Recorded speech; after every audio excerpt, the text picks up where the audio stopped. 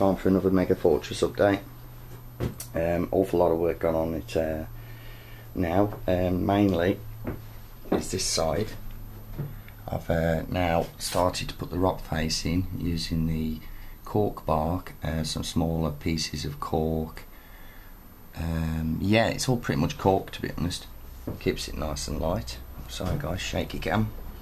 As you can see, I put the sewer entrance here now. Still got a bit of brickwork to do there, and I put a sort of like my own sort of like defence line up. Got a few bullet holes in it and the like.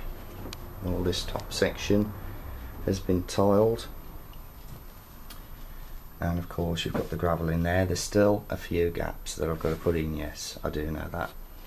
I've also brought one of these statues because I think it looks excellent there, but it also gives me plenty of room to still put minis on there and so forth.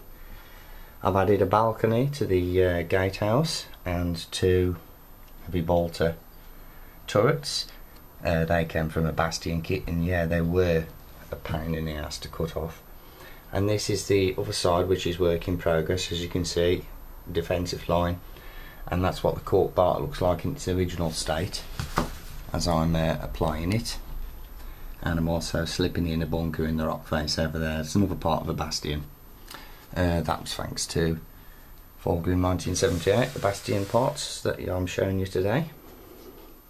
So yeah, the overall rock face, I'm really pleased with it because it actually looks like rock.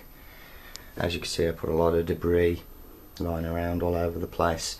Oh yeah, I've filled in the gaps on the gatehouse now because I moved it all forwards, if you remember on the last video. Obviously that's all very much work in progress. Oh yeah, and I've done away with the defence platform in the end. I just kept staring at it, didn't like it.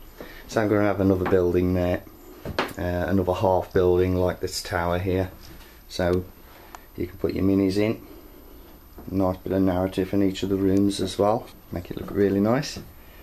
So limited on the top, it's mainly been all about this bottom part, getting the look right, and I think it's getting there. So there you go guys, that's what it looks like so far. Don't forget to comment, rate, subscribe. See you in the next one.